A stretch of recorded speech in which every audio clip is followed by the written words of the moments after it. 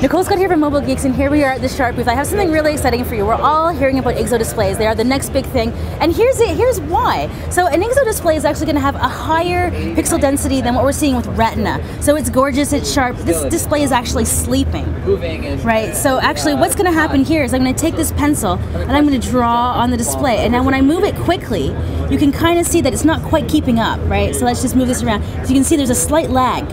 Right, so what's actually happening here is when I take the pencil off, the display is sleeping.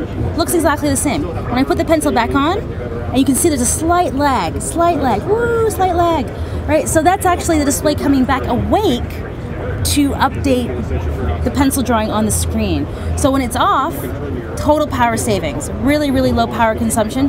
When it's on, you can see there's a slight delay when it's kind of waking up. So let's go down there, slight delay when I go fast, woo. But if I go slow, you can't even really tell. Alright, so this is just a look at why IGZO is going to be really cool.